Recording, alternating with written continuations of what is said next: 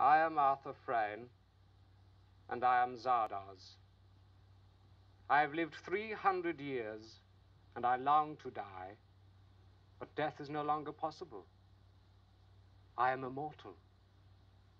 I present now my story, full of mystery and intrigue, rich in irony, and most satirical.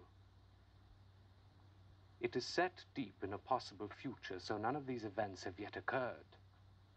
But they may. Be warned, lest you end as I. In this tale, I am a fake god by occupation and a magician by inclination. Merlin is my hero.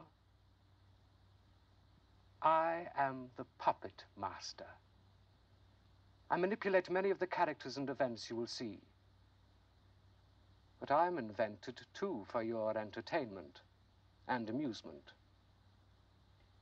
And you, poor creatures, who conjured you out of the clay, is God in show business, too.